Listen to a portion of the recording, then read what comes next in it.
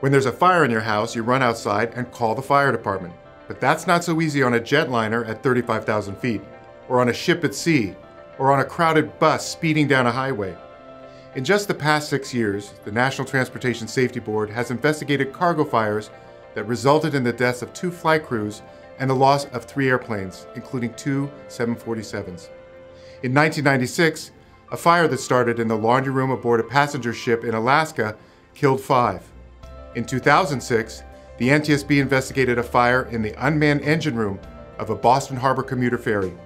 In 2005, a bus fire caused by a burning tire killed 23 passengers.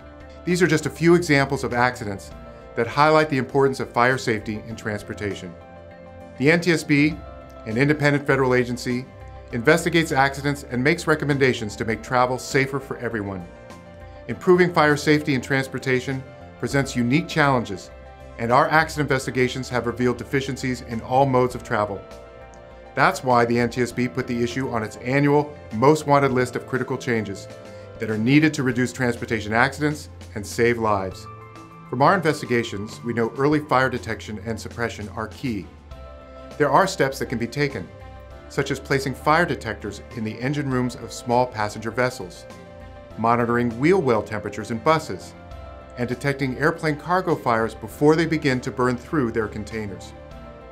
Fire safety issues can vary across modes, vehicle types, and operating conditions, and it is important to address each case individually. The common thread, however, is detecting a fire or impending fire as soon as possible and eliminating the threat effectively. Reducing the danger of fire in transportation will take everyone, including private industry, government, and the scientific community, to come up with the best solutions and materials for making our roads, rails, waterways, and skies as safe as they can be.